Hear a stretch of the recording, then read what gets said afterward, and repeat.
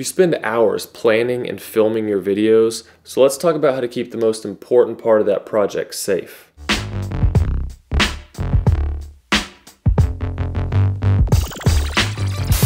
Hey everyone, Camber here, back with you, and today we're talking about storage for your SD cards. And if you're new here, this channel is all about teaching you how to use your camera to make good videos, so consider subscribing. Now, I made a video last year about what all the different numbers on SD cards mean and choosing the right one based on your camera's video recording specs. But one thing I didn't cover is storage for your memory cards because you'll typically be carrying extras for your shoots. Now, I'm not being paid to make this video, however, PolarPro did just send me their new Slate SD case to try out, and I must say this is a huge improvement over this little case I've been using for the last couple of years. And honestly, a quality memory card case isn't something I normally would have thought I need to invest in, but after using this for just a few days, it's definitely worth its cost just for the peace of mind of knowing that my cards are well protected. When I go on shoots, I normally have multiple cards I carry, and the last thing I need when filming a wedding or out on location is for something to happen to my memory cards because of a flimsy storage container.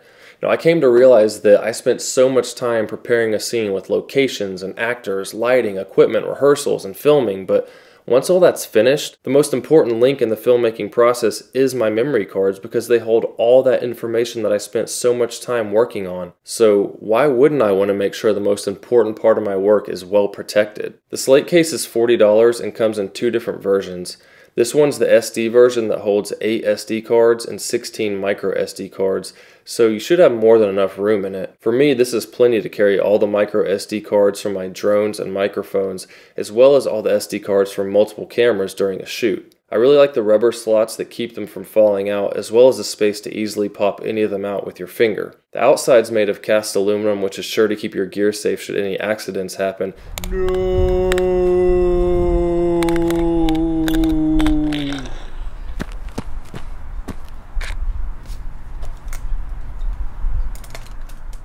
However, it isn't waterproof, so I wouldn't plan on going swimming with it. Yeah, that's toast.